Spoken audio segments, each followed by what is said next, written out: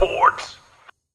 It was a big win. I'm very disappointed with the way we played and the way we started the game, but we fought through it, and good teams do that. Great teams fight through it, and we did just that. We got the W. It wasn't pretty, but we got the W.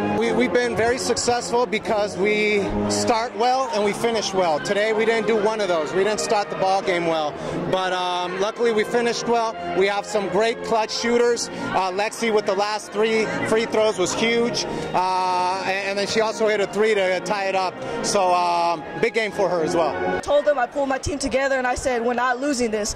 We needed this. I mean, love happened between our team, and man, we just wanted it so bad, and I knew that we needed this game to push through the rest of the season. Sports.